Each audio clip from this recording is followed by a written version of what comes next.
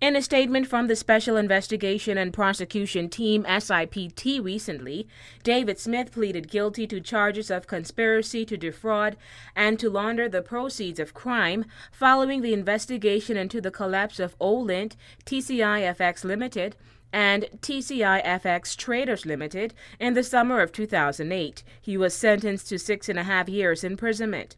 According to the release, the SIPT assumed control of the prosecution earlier this year, which involved drafting the charges that formed the indictment, instructing a forensic accountant to analyze the trading records and banking evidence, and finally negotiating a plea agreement with the defendant under which he admitted the entirety of the fraud, end quote.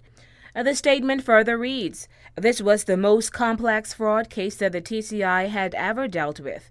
The Chief Justice rightly praised the exceptional skill and diligence of Detective Sergeant Willin Billiard of the Financial Crimes Unit. "We would also like to thank the Attorney General's chambers for their support in our first case before the TCI courts." David Smith received the maximum credit that the court was able to give for his early plea of guilty and cooperation.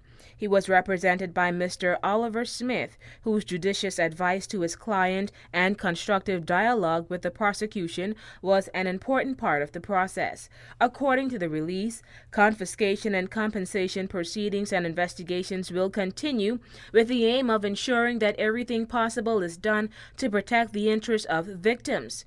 These will be handled by the Attorney General's chambers, but the SIPT will give support if needed. For WIV4 News, I'm Takara Bain.